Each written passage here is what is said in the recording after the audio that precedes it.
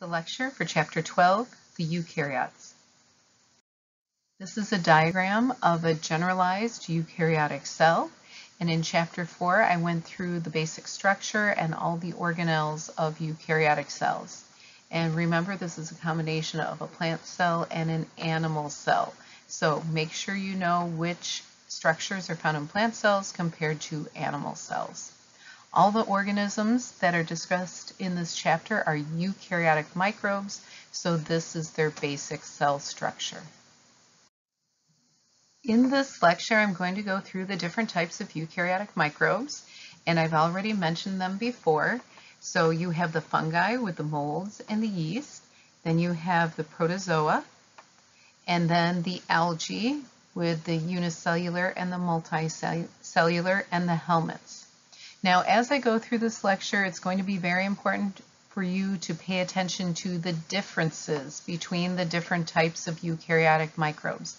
And again, the point of this is to be able to identify the different types of microbes for when they infect humans. So again, we're looking for a selectively toxic medication that would be able to kill off the eukaryotic microbes that are causing disease in the humans and not harm the human cells. So that's one thing you want to pay attention to, are the differences between the different types of eukaryotic microbes. The first group of eukaryotic microbes that I want to go through are the fungi. And the fungi are found mainly in the soil. That's where almost all the species are found. And they're in the soil because their main role is to act as decomposers. So they are the organisms that break down the dead structures, dead bodies of plants and animals. So they serve a very important function in the cycling of the elements, in breaking down other living structures to return carbon to the air in the form of carbon dioxide. So because they do this, they are heterotrophic. Remember, heterotrophic, other feeder. So in order to get energy and to get carbon, they have to ingest other living things. In terms of their structure, they can be unicellular or multicellular. Remember, the unicellular are the yeast and the multicellular are the molds. Also, they can reproduce asexually and sexually. So asexual reproduction is where you get two identical daughter cells from one parent cell. Sexual reproduction is where there are gametes from two individual parents that form into one offspring. Examples of fungi are the mushrooms, yeast, and molds. And in this class, we are going to focus mainly on the yeast and the molds because, of course, this is microbiology, and most of you are going to be going into healthcare. You're more interested in the pathogenic microbes. So again, yeast are unicellular, molds are multicellular, so they have these long filaments. And again, the vast majority of fungi are living in the soil. They're decomposers, so they have no negative effect on humans. In reality, only 0.2% of fungi are pathogenic. So there are very, very few fungi that actually cause disease in humans. As I've mentioned before, yeast are unicellular fungi. So that means an individual yeast organism is composed of one cell.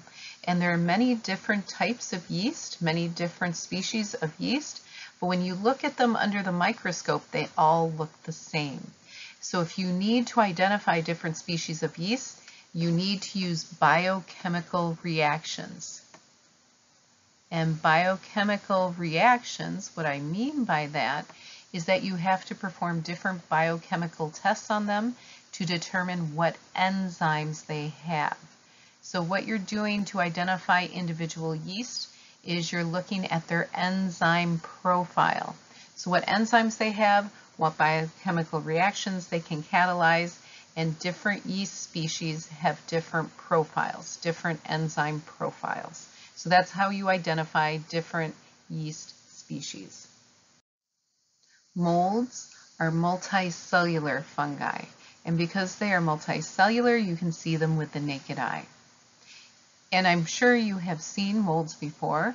Mold will grow on bread that is left out.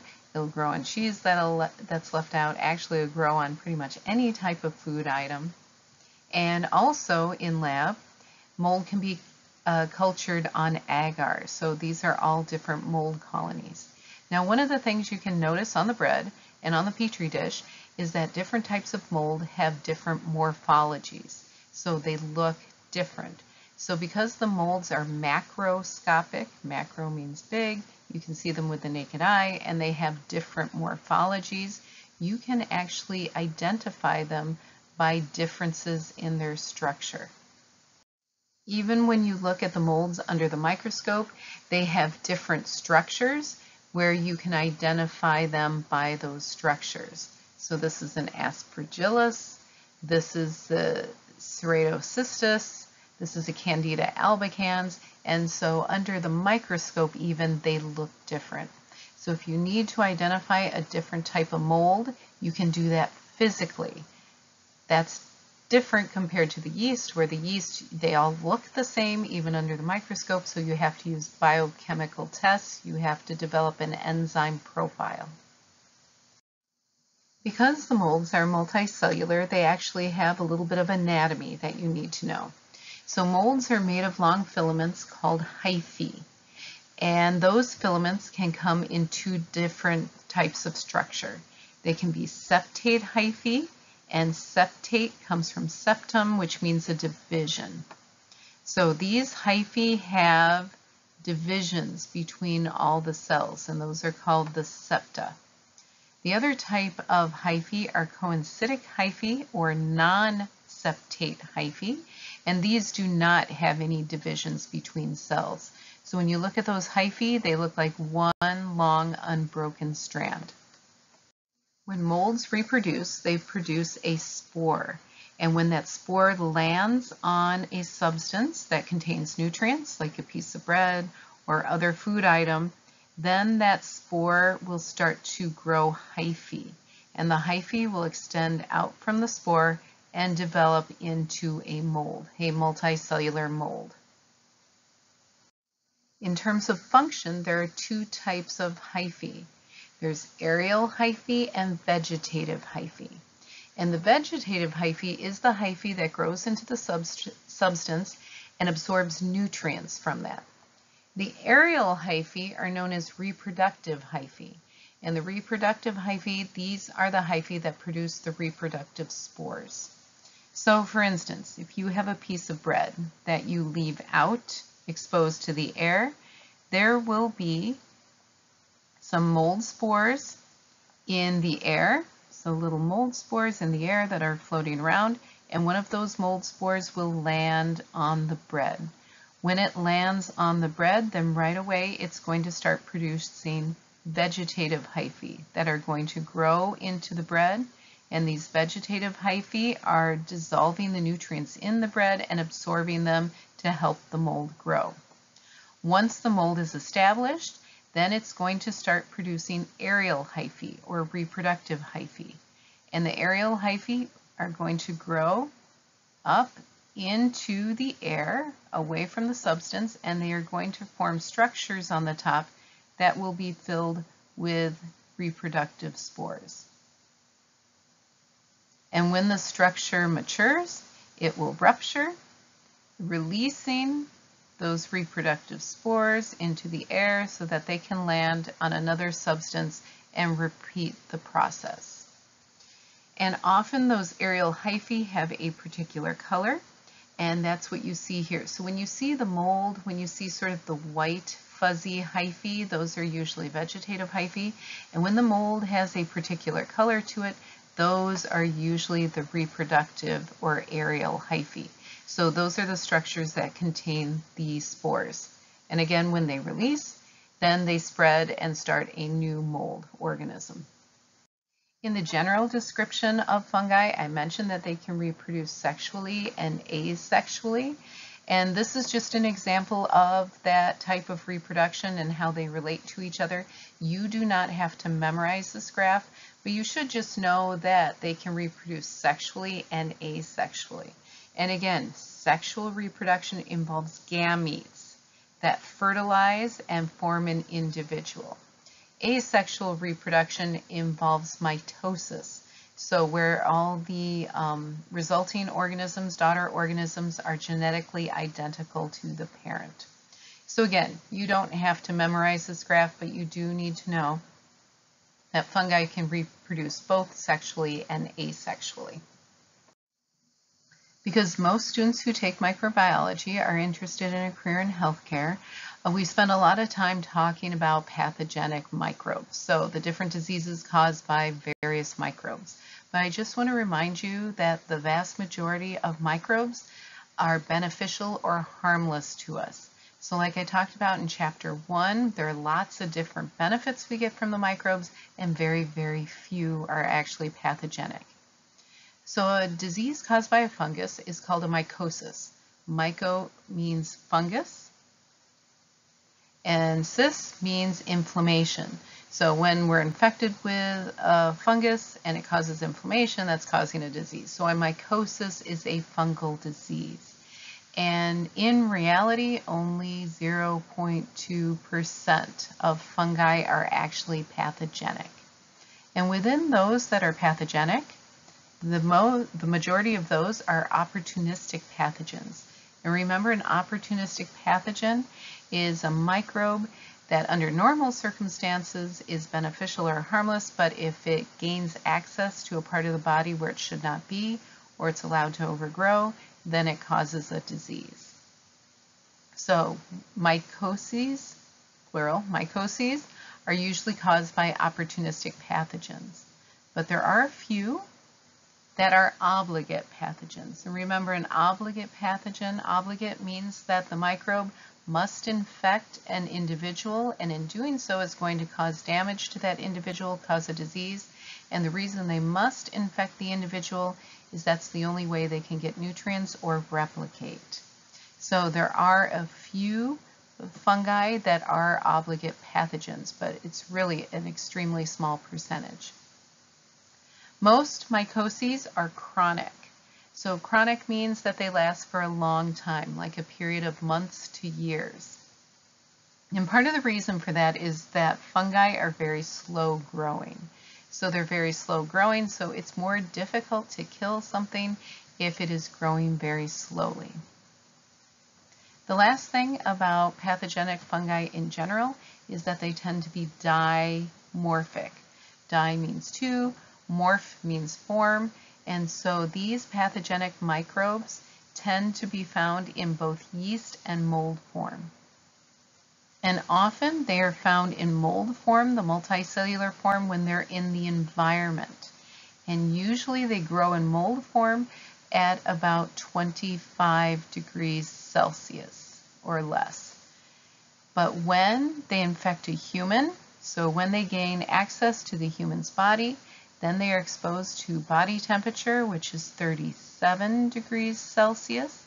And at that temperature, they then grow in yeast form. So that's a dimorphic fungi. When out in the environment at lower temperatures, like 25 degrees Celsius, they grow in mold form, but when they colonize the human body, then at 37 degrees Celsius, then they're growing in yeast form. Now I want to go through and talk about several different types of mycoses.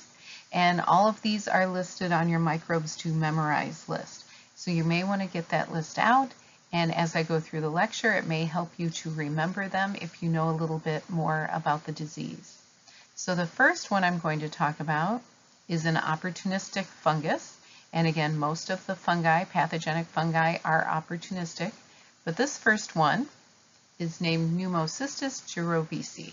And Pneumocystis jirovecii, as far as they can tell, is a unicellular fungus, so it is in yeast form, and it is normally, as much as they can tell, in the respiratory system of humans. That's the normal environment. And when that overgrows, it can cause PCP, which is pneumocystis pneumonia. And basically, this microbe is found originally in the respiratory system, and in people with a normal immune system, it doesn't seem to cause any problem. But if the person is immunocompromised, where their immune system is depressed for some reason, that allows the pneumocystis to migrate to the lungs and cause pneumonia, inflammation in the lungs. Now, this PCP is pretty much characteristic of immunocompromised people, especially HIV positive people. So again, if you have a normal functioning immune system, you're probably not going to develop PCP. The second mycosis I'm going to talk about is also opportunistic, and this one is caused by Candida albicans. And Candida albicans is also a yeast, and it is also found on the human body as its natural habitat. And albicans means white because when you grow it on agar, it creates a white colony. And Candida albicans is actually responsible for two different types of mycoses. The first is thrush, and thrush is often found inside the mouth of babies, usually children, and you can see a white growth of the fungus of the yeast on the tongue or on the gums or inside the mouth. And this is often found in babies because babies have not developed their immune system sufficiently enough to fight off the fungus. You can also find thrush in adults if they're immunocompromised. And again, HIV, AIDS patients, often they will come down with thrush. Another example of a mycosis caused by Candida albicans is the yeast infection. So yeast infection, this is in the vagina, and Candida albicans is normally found, it's part of the normal flora of the vagina. And so what happens for this disorder to develop is that the Candida albicans overgrows. So it starts replicating more than it should, and that is what causes the disease, the disorder. The next type of mycosis I want to talk about is caused by an opportunistic fungus, which is found in the environment. And these fungi cause systemic mycoses. And a systemic mycosis means that the fungus is inhaled by the person into the lungs, and then that fungus spreads from the lungs to the rest of the body. And the first example of this is Histoplasma capsulatum. And Histoplasma capsulatum is found in bird and bat feces. So it's found in the bird and bat feces, and when that gets airborne and a person inhales it, then the fungus goes to the lungs and spreads out to the rest of the body from there. So this is an opportunistic fungus because its normal habitat is in the soil, in the bodies of other animals, birds and bats.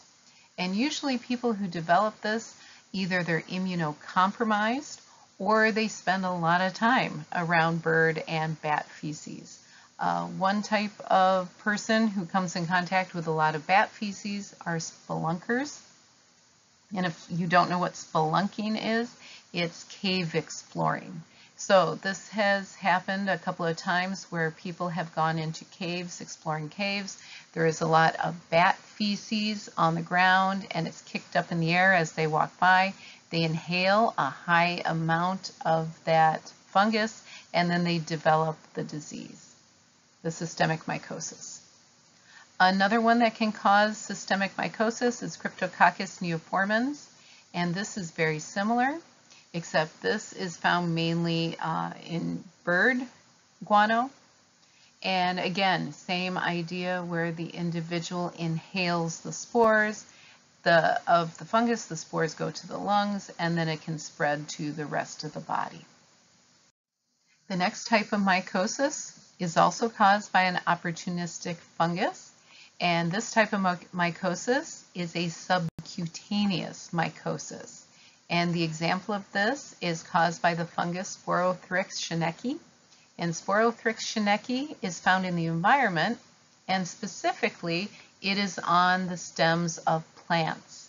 So its normal environment is out on plants, and specifically Sporothrix is found on roses. So it's covering the whole outer surface of the rose. And the disease that is caused by this is called sporotrichosis, and this is also known as rose handler's disease. So rose handler's disease, and how do you think the person gets this? Is they are out gardening, interacting with the roses, the thorns prick the skin, and because the thorn is covered with the fungus gets injected below the skin, hence subcutaneous, below the skin. So the fungus is injected below the skin, and then you get these nodules of infection growing in the skin. And while it looks really bad, this tends to be a chronic disease, but localized. It doesn't spread to the rest of the body, does not enter the bloodstream, so it's not life-threatening. Another type of mycosis that I want to talk about actually causes nosocomial infections. And nosocomial infections are infections that are acquired by patients when they're in a medical setting.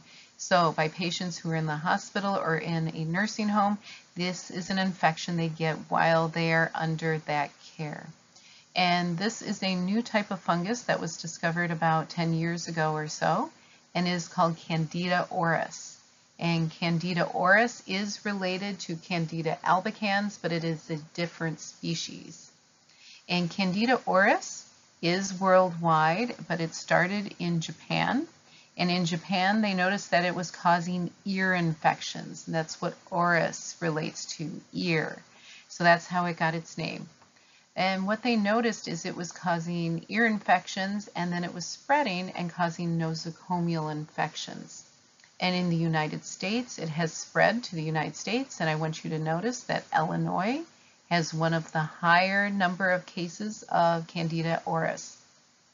And there is a death rate associated with this because Candida auris is highly resistant to all different types of antimicrobials. So it's incredibly difficult to treat, and if the patient is immunocompromised enough, it can cause death. And these are just the cases. I just want to show you the increase in cases recently. This goes to 2018, but incidences of Candida auris infections in hospitals has been increasing. And again, it's very difficult to treat, so this may be something you will come in contact with patients in the hospitals. But again, usually it's the patient who gets the nosocomial infection because they're immunocompromised. Their immune system is not functioning normally.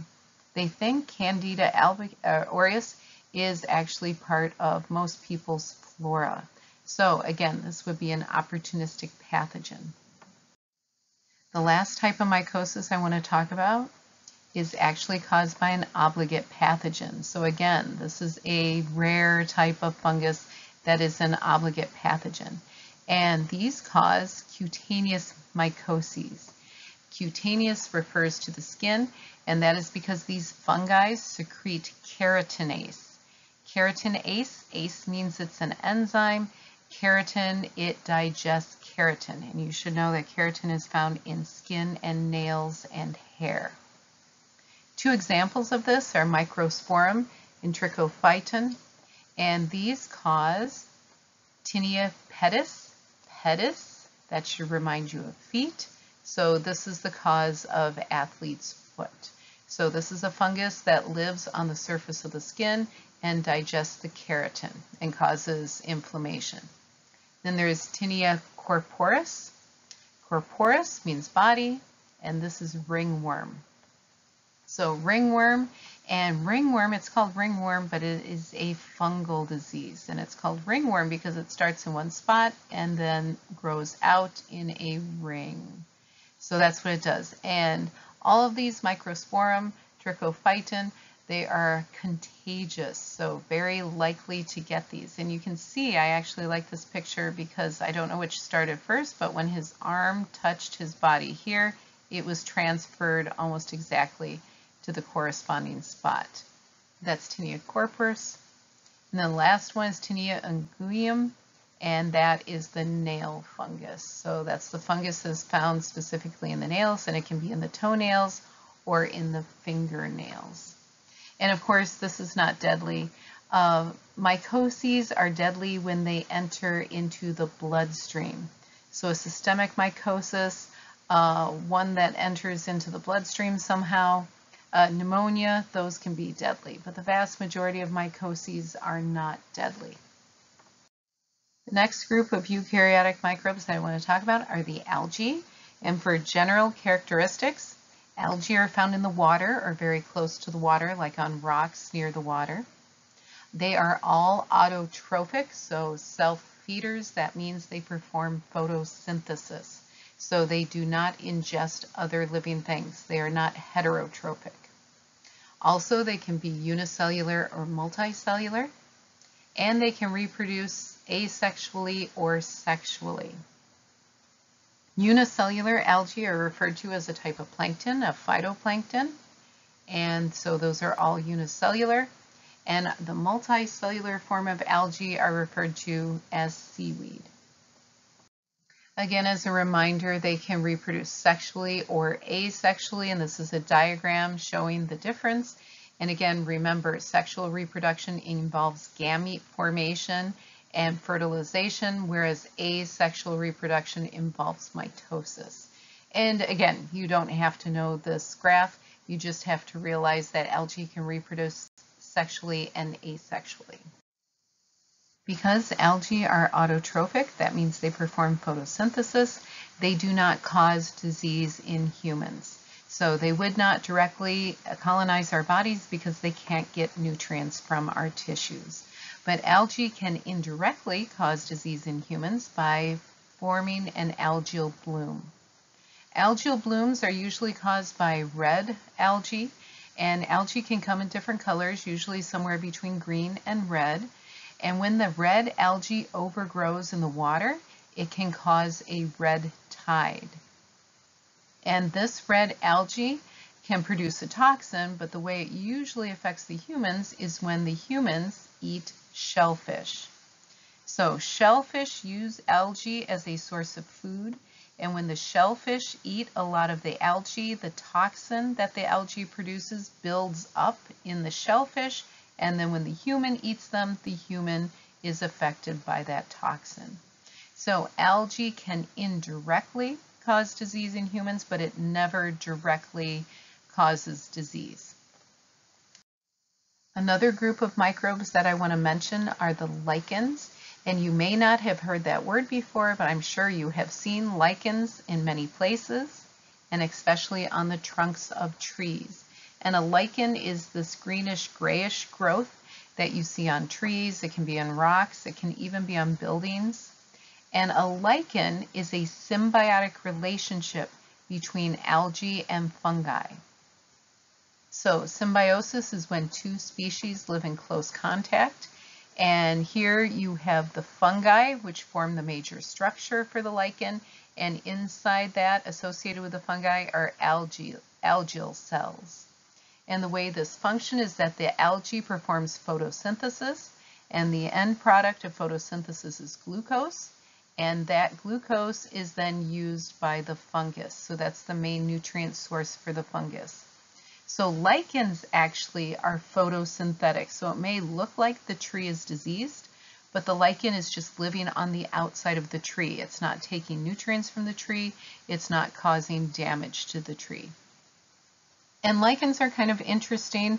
Some deer can eat lichens, especially up in northern countries in the northern hemisphere, like Finland.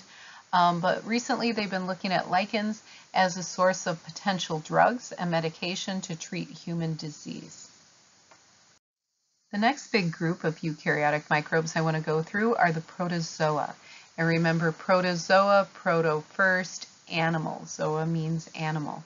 And the main habitat for the protozoa is water and soil. So that's where you find most of the protozoa. And the protozoa can be heterotrophic or autotrophic. So they can eat others, or they can be self-feeders, perform photosynthesis. One thing about the protozoa is that all of them are unicellular. So all protozoa are unicellular. And depending on the type of protozoa, they can reproduce sexually or asexually. And protozoa can have two forms. The first type of form is called a trophozoite. And a trophozoite, this is the active form. So this is the active form where the protozoa is moving around, it's feeding and reproducing. The other form is called a cyst. And the cyst is the protective form.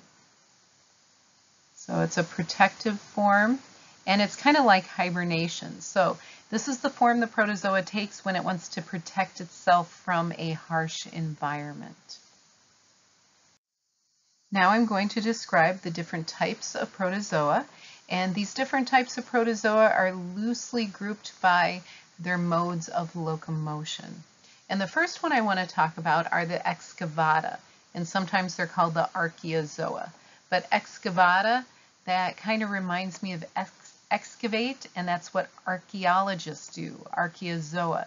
So this relates to a very ancient form of protozoa, and they think this might have been the first type of eukaryotic cell to evolve because they do not have mitochondria. So these are the cells that evolved before endosymbiosis took place. So those are the excavata, and they move using flagella. So their mode of locomotion involves flagella. And one example is Giardia lamblia. And Giardia lamblia, this is what it looks like in the trophozoite form. And in the trophozoite form, you can almost see these flagella here. It has quite a few flagella, but the trophozoite almost looks like a face. It looks like it has two eyes and a mouth. But that's Giardia lamblia, and it's normally found in the large intestines of wild mammals. And when it leaves with the feces of the large intestines, it leaves in the form of a cyst. So this is a Giardia lamblia cyst. And again, the trophozoite form is the active modal feeding form, and the cyst is the protective form. So when the Giardia lamblia leaves the large intestines of the animal, it needs to be protected from the harsh environment. And Giardia lamblia causes giardasis, which is when a person ingests a cyst or a few cysts, and the giardia goes to the large intestines of the human. It forms into its trophozoite form, and then it causes a diarrheal disease, and that's giardasis. Another protozoan that belongs to the group excavata or archaeozoa, and again, excavate, archaeologist, ancient form, so they don't have the mitochondria, and they use flagella to locomote. But another example is Trichomonas vaginalis. So Trichomonas vaginalis, where do you think you find it? In the vagina. And this is a protozoan that causes an STD. And one of the reasons this causes an STD is because the Trichomonas vaginalis only has trophozoite form. So it cannot form a cyst, no cyst form. And remember, a cyst protects the protozoan from the environment. So if this cannot form a cyst, it doesn't have any way to be protected from the environment. So in order to go from host to host, it needs that intimate contact because it cannot survive outside of the host. So Trichomonas vaginalis, because it cannot form a cyst, it can't protect itself out in the environment, it's an STD. On the other hand, Giardia lamblia can form a cyst, it can survive outside the host, so it does not need that intimate contact to be transmitted. The next group of protozoa are the euglenozoa, and the euglenozoa also use flagella. So they also use flagella, but they are different than the excavata because they do have mitochondria, and most of the euglenozoa have chloroplasts. So they are autotrophs. They perform photosynthesis. So of course, the vast majority of the euglenozoa are not pathogenic because they are autotrophs. But there is an exception, and those are the hemoflagellates. So hemo refers to blood, flagellates, cells that have a flagella. So these are examples of hemoflagellates. They're a type of euglenozoa, and they are specialized. These are parasitic obligate pathogens, and they infect mammals because they get nutrients from the red blood cells. So these are the hemoflagellates. And on your microbes to memorize list, there are two you should know: Trypanosoma brucei and Trypanosoma cruzi.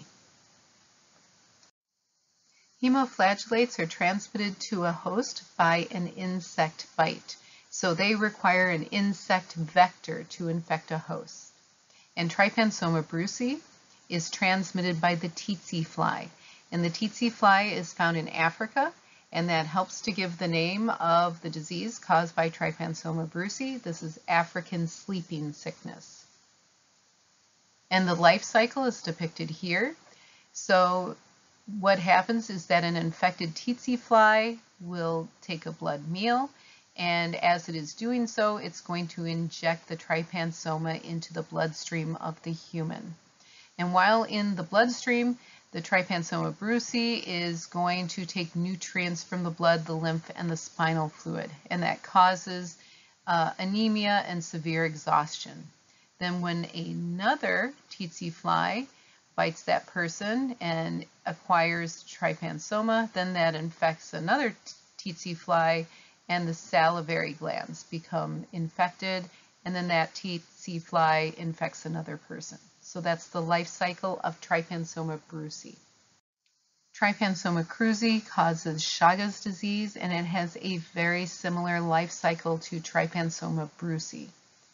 In this case, it's a different insect, and this is transmitted by the kissing bug, which is also found in Africa. And this shows the life cycle, which is very similar but slightly different. So in this case, the infected kissing bug bites the individual and takes a blood meal. But while the bug is taking the blood meal, it's also going to defecate. It's also going to poop on the skin of the person. And the trypanosoma is in the feces. So that's the difference. For Trypanosoma brucei, the trypanosoma is in the salivary glands. For the Trypanosoma cruzi, it's in the feces. And then the trypanosoma is able to infect the person either by going in through the bite wound that the kissing bug made or going into the mucous membranes. So if the kissing bug defecated near the eye or the nose or the mouth, and the person rubs the feces into those mucous membranes, it can enter that way, or it can enter through the bite wound. And then the trypanosoma goes into the blood, where then it is taking nutrients from the individual and causing similar symptoms. And again, when another kissing bug bites the infected person, then that kissing bug becomes infected, and the cycle continues. The next group of protozoa I want to talk about are the amoebae, or the amoebozoa, and these basically are the amoebas. And for locomotion, the amoebas use pseudopods to locomote. An example of a protozoan that belongs to amoebae is Entamoeba histolytica, which causes amoebic dysentery. So that is a diarrheal disease. And the Entamoeba histolytica has a trophozoite form, so this is the trophozoite form, and it also has a cyst form. And basically this is traveler's diarrhea. So when you go to a country that does not have good sanitation and you're told to not drink the water, but you do drink contaminated water or food that was washed in that water, then the cyst goes into the digestive system. So the cyst goes to the digestive system, and then it forms into a trophozoite, taking nutrients and possibly transferring or traveling to other parts of the body. But then as it multiplies, it will form cysts, and then cysts will be released into the stool and contaminate the water. Again, this is common in areas that do not have good water sanitation. A cellular slime mold is an organism that is related to amoebas. And the interesting thing about cellular slime molds is that for a period of time, the individual amoebas come together and act as a multicellular organism. So basically in this life cycle, you can start with individual amoebas. And the individual amoebas, They can live a unicellular life, so they can live a regular unicellular life, or they can get a signal and they're not sure exactly what the signal is. Often it's when they don't have food, so they are nutritionally depleted, but all these individual amoebas will gather together and they will form what they call a slug, and it is a multicellular organism, and it's macroscopic. You can actually see it. And so they can come together for a period of time, forming a much larger organism, and they can either hunt for food to eat or ingest organisms that are larger than individual amoebas, and or they can be involved in reproduction. So they can be involved in reproduction, and then after they've acquired nutrients, after they have reproduced, then all the individual cells dissociate and you go back to individual amoebas. So it's very interesting because it's an example of where individual cells come together and for a short period of time they act as a multicellular organism. The next group I want to talk about are the apicomplexa, and api means apex, like a point, and complexa means complex. So when you look at these cells, they have sort of a pointed end and it has a complex structure. And the other thing about the apicomplexa is they do not have a mode of locomotion. And there are two examples of the apicomplexa that I'm going to talk about. First is Plasmodium. So Plasmodium is the causative agent of malaria. And the second one is Toxoplasma gondii, which is the causative agent of toxoplasmosis. And so both of them have an apex, so they both have an apex, and it is relatively complex. Plasmodium, again, causes malaria, and Plasmodium requires an insect vector, so it requires a mosquito. And the life cycle of Plasmodium is kind of complex. It involves sexual reproduction and asexual reproduction. It goes through many stages. But what I want to point out to you is that it requires two hosts. It requires a mosquito as the definitive host, and that is where you have the sexual reproduction.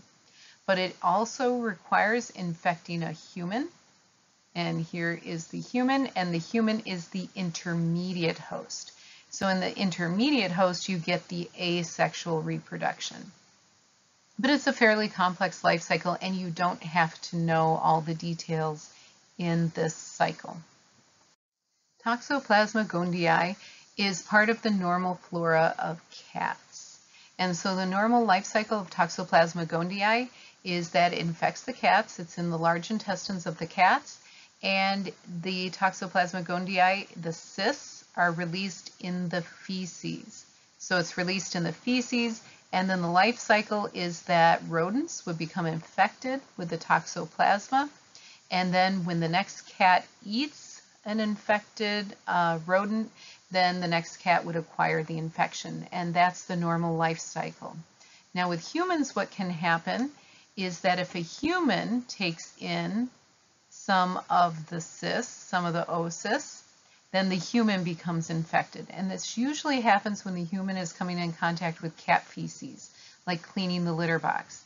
And then the toxoplasma can colonize different parts of the human, can go to the brain and cause different neurological effects. It can go to the heart, it can go to the eye, and it can colonize the cornea and cause cloudy vision, but also in a pregnant woman, it can interact with the fetus and cause birth defects.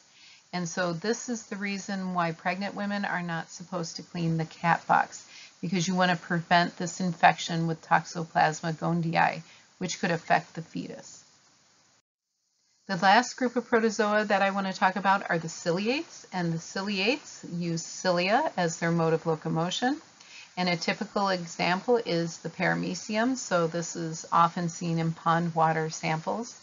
And even though they are heterotrophs, virtually no ciliates cause disease. There's really only one type of ciliate that causes disease, and that's Balandidium coli, but it's very, very unusual, and it's not seen in the United States. So this is not on your list of microbes to memorize. But for all intents and purposes, the ciliates are non-pathogenic. The last group of eukaryotic microbes I want to talk about are the helminths. And helminths technically are animals. So many of their characteristics are the same as human characteristics. Helminths are found mainly in the water. That's where you find the vast majority of the different species of helminths. And they are all multicellular.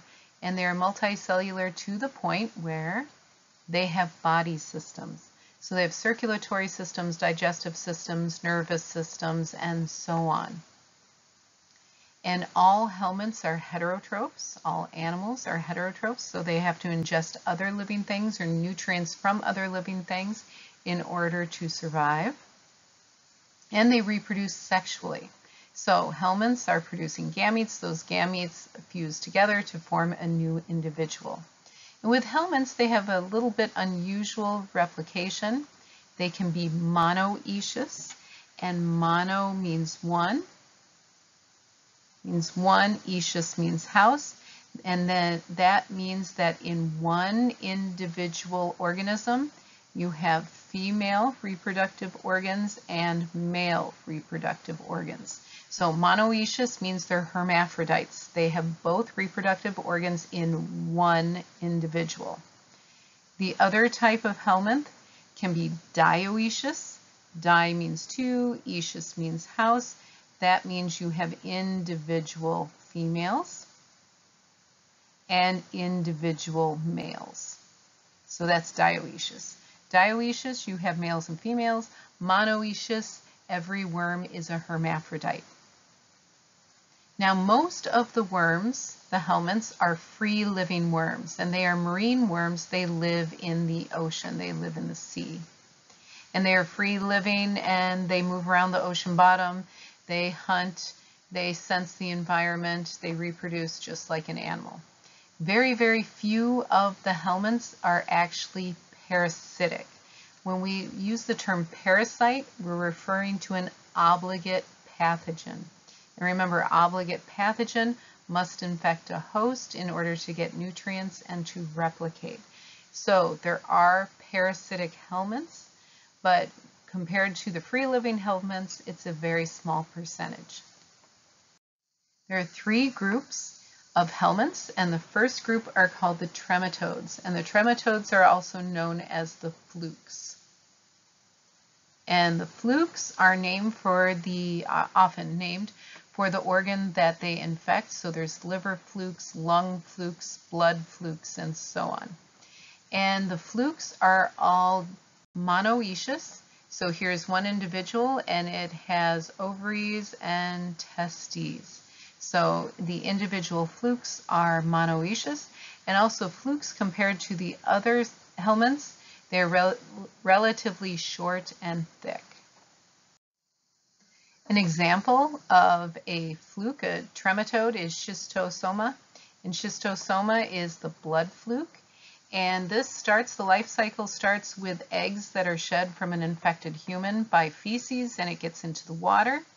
And then the schistosoma has to infect a snail as part of the life cycle. Once it infects the snail, then a larval form will move into the water, and then when it comes in contact with human skin, it can directly penetrate human skin. And then it enters into the human, goes through its life cycle, forms cysts, or eggs, eggs which are released into the water. And these usually trematode infections are found in other areas, not North America, so you don't really see a lot of these infections that are generated here. Cestodes. Cestodes are commonly known as tapeworms. And with the cestode, you should know the basic anatomy for the cestode. So the cestode has two basic parts. It has a head called the scolex, and the head is where the tapeworm attaches to the intestines, so it often has suckers and hooks on it. And then extending out from the scolex are the proglottids. So the proglottids are these segments that are extended out from the scolex. And as they move away from the scolex, they mature. And each proglottid has testes and an ovary, so they are monoecious. Cestodes are monoecious. And so as they grow away from the scolex, the eggs are fertilized and the proglottids become sacs of mature eggs. And as the proglottids mature, they break off from the tapeworm and they are released with the feces. Taenia saginata is the beef tapeworm, and the life cycle for the beef tapeworm is similar to all tapeworms. So this is a diagram showing the life cycle of the beef tapeworm. And one of the things that's important for tapeworms or cestodes is during the life cycle you need two organisms. And one organism needs to be a carnivore, the other organism needs to be a herbivore. So going through the life cycle, I'll start with the carnivore. So the carnivore is infected with the tapeworm. And so in this person's intestines, you have a mature tapeworm that has a scolex and proglottids. And remember, as the proglottids mature and are filled with eggs, then they are released in the feces. So they are released in the feces out into the environment, in a place where you have poor sanitation. So now the eggs are released into the environment, the vegetation, and when the herbivore comes along, the herbivore, while they're eating the grass, they will ingest the eggs. Once the tapeworm goes into the herbivore, then it is going to form a larval form. And this larva is going to go into the muscles of the herbivore. So it's not going into the large intestines, it's going into the muscle tissue. And in the muscle tissue, it will form these cysts. So these are like a larval form of a tapeworm. So in the carnivore, it's your prototypical tapeworm. But in the herbivore, it's going to be in the muscle tissue in this larval form. And then to complete the life cycle, when the carnivore eats the muscle tissue, then these larval forms will then travel to the carnivore's large intestines and develop into your prototypical tapeworm. So for tapeworms, whether they're beef tapeworm, pork tapeworm, other types of tapeworms, you need to cycle between a carnivore and a herbivore. The last group of helminths are the nematodes, and the nematodes are otherwise known as the roundworms. And nematodes are dioecious. So they're dioecious, so you have individual females and males. So that's different than the monoecious with the trematodes and the cestodes. Nematodes are dioecious. And one example of a nematode is Enterobius vermicularis, otherwise known as the pinworm. And pinworm infections are very, very common in the United States and very common in Winnebago County. And pinworm usually infects children. So it usually infects children, and the life cycle is very, very simple. So basically what happens is that an individual, a child usually, ingests pinworm eggs, and the pinworm eggs travel down to the large intestines, where they form into individual females and males. In the large intestines, the males and females mate. And then when the child goes to sleep at night, when their body temperature goes down, level of activity goes down, the female travels to the anus and she exits the body at the anus, and then she lays her eggs on the tissues surrounding the anus. And these eggs are held onto the skin by a substance that is an irritant. So when the child wakes up and has an irritated anus, the child usually scratches the anus, picks up the eggs on the child's fingers, and then the child either reinfects themselves by ingesting food that is contaminated with the eggs or infects siblings in the house. So if one child in the house has pinworms, probably all the children in the house have pinworms. And it's a common childhood infection. Usually it doesn't infect adults because adults' immune systems are competent to eliminate the worms. But children under the age of 7, their immune systems are not fully developed, and so they are susceptible to the infection. So this is a very common infection in the Rockford area. Enterobius gramicularis pinworm is a very common infection in the United States, including Rockford. And if you have children or you're working with children, it's very possible you will come in contact with a child that has an active pinworm infection. And to determine if your child has a pinworm infection, there's a test that can be done. They kind of call it the tape test. And this is where you take a piece of Scotch tape, you put it on the skin around the anus, and what you're trying to do is pick up eggs or pick up worms that are there, and then you can tape it to a petri dish or to a slide and look at it under the microscope to determine if there are worms or eggs. And this is the example of a positive test. This is the piece of tape, and it obviously picked up 2 female worms that had exited the body via the anus. If you don't have a microscope and you can't use this type of test, you can just use the old-fashioned flashlight test. And for this, if you suspect your child has pinworms, you wait till they go to sleep. After they've been asleep for a while, you take a flashlight and you just look at the skin around the anus. And here is an individual who has a lot of pinworms that have exited the anus and are laying eggs around the anus.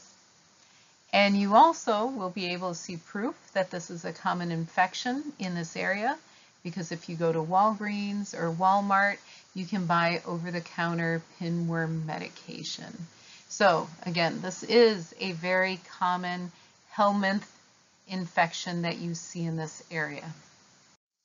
Nectator americanus is another nematode, and this causes hookworm. And this was very common in the southern United States, and it is also found in Africa. But again, this is a nematode, so there are individual males and females, so it's dioecious. And the life cycle is as follows. So life cycle, you have a human who is infected with a hookworm with Nectator americanus, and they mate, and then the eggs are released in the feces.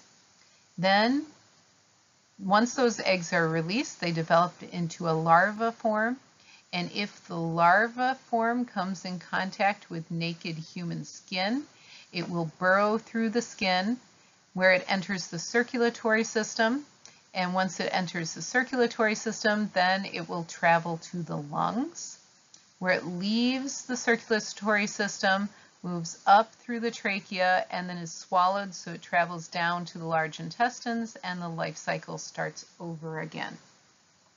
So Nectator americanus is usually only common in areas that have poor sanitation, where the eggs that are in the feces can make it out to the ground and come in contact with bare skin, with bare feet.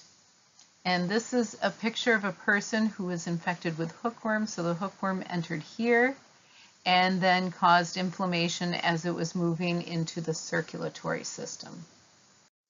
Now the last thing I want to talk about is the hygiene hypothesis, and this actually directly relates to the helminths. And if you haven't heard about the hygiene hypothesis, it is basically a hypothesis to explain why over time in developed countries, we have seen increases in immune disorders. So immune disorders can be things like autoimmune disease and also allergy and asthma type diseases.